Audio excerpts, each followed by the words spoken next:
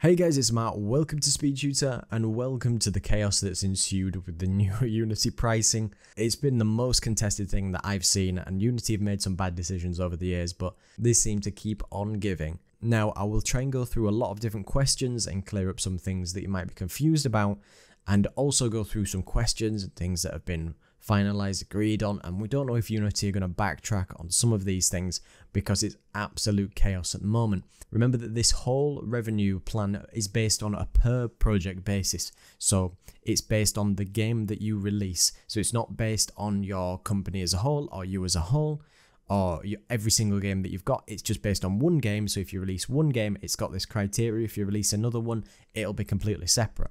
So as you can see, it will start on the 1st of January and then be incorporating a runtime fee based on you going over certain metrics. Unity Personal and Plus, even though Plus will be disappearing, that if you exceed $200,000 in the last 12 months, and specifically, you have over 200,000 lifetime game installs, you will have to pay per installation or initialization of a game after that threshold. But then the best thing you could probably do is then buy into Unity Pro, which costs $2,000 per year. Then this will give you the higher threshold of if you make $1 million in the last 12 months and have 1 million lifetime game installs. And you can see down below, you pay 20 cents per install if you're on Unity Personal or Plus. And if you're on Pro, you pay less based on the new installs over the threshold. This is great for smaller developers because you'll probably never end up paying anything unless you match over $200,000 or over 200,000 lifetime installs.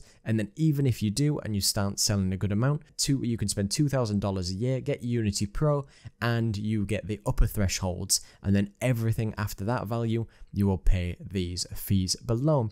That doesn't really help free-to-play games and on mobile or super casual games, because casual games usually have a much lower revenue intake per user than maybe even what these are charging. So it's usually not, people were saying 0.01 or 0.02 per user for a hyper casual game, so you'll end up paying Unity more. But again, this is something very difficult for developers to forecast, and there's going to be a lot of questions and a lot of things going on. And I will go through further clarifications, questions and other stuff, but this is constantly changing and Unity may roll back some of these and things that they've announced. So you can check out their frequently asked questions. You'll get invoiced on a monthly basis for everything over that threshold. So if you did ever go over the $200,000, you could buy into Unity Pro, so your next billing cycle would be reduced if you were going to attain a lot of different users. There is also an available Unity forum post which has had crazy amount of replies and keeps on going to this day, and they've tried to answer some of the current questions, but they've left a lot of things unanswered.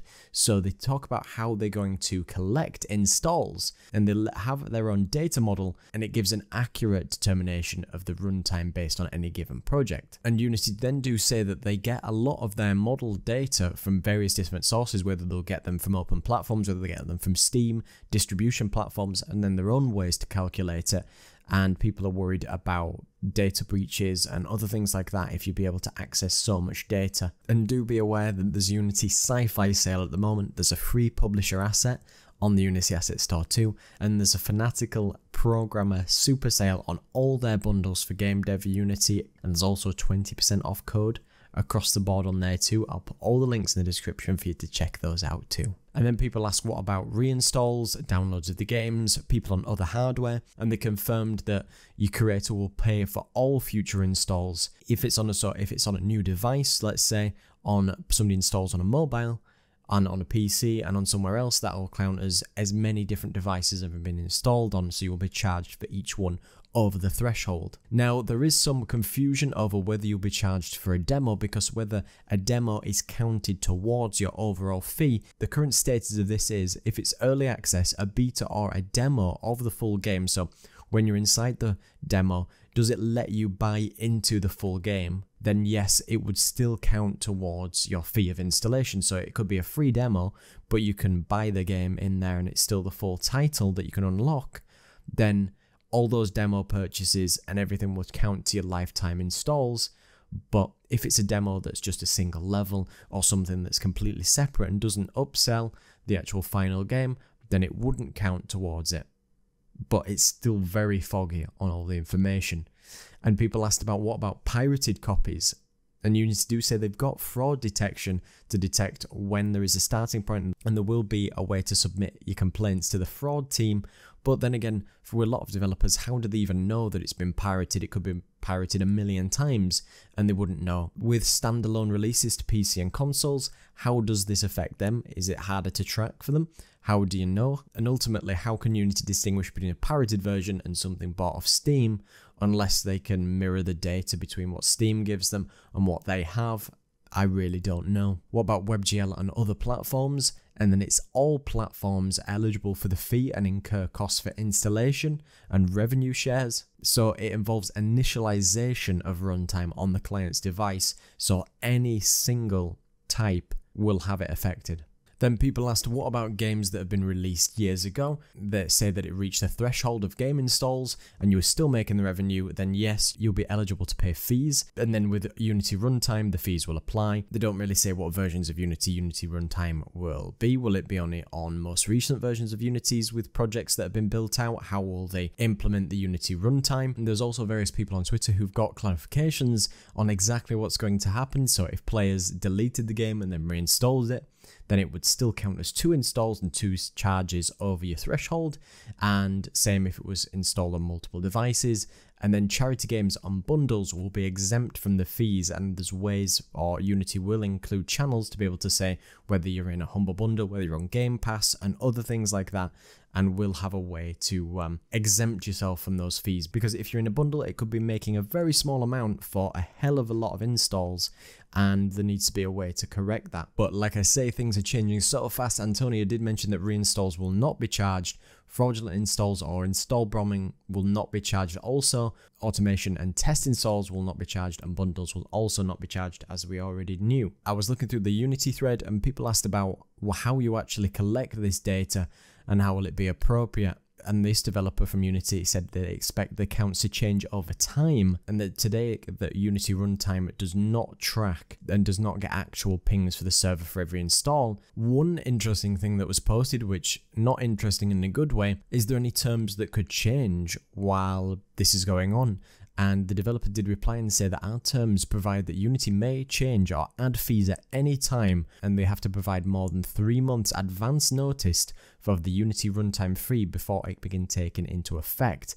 It said consent does not need to be required for additional fees to take effect. So I don't know how this affects other countries and other jurisdictions, but it doesn't sound great from that first reading. Looking at some more forum posts, if you look at statistics broken down for smaller developers, this person on the forum suggested that if you sell a Steam game for $20 and you get 2 million downloads and you got $40 million revenue as an example, you would pay Unity $46,500 plus the $2,000 a year fee for the Unity Pro license. And then on the other hand, Unreal Engine has its 5% flat fee over $1 million, you would pay them $500,000. But here's the problem, because if you've got on hyper casual game, something on mobile, then you often make much lower profits on users that are installed. So it might end up hurting you in the long-term process. But again, this comes into effect that if some projects use early access or Kickstarter or Patreon, that counts towards your revenue for this entire project, and all free builds, demos, updated builds and WebGL will add up to those downloads if they're connected to your final release, so it will add some confusion to the matter. I think the ultimate thing is developers aren't concerned with Unity wanting to make more money and make the business more profitable. The issue is they could have just done a flat model like this user suggested here, that up to 200,000 you pay 0% over that value, up to 500,000 you pay 3%, anything over that, over up to $1 million you pay 4%, and over $1 million you pay 5%, and then there would be no confusion about game installs, about who pirated, what bundles work, what doesn't work, what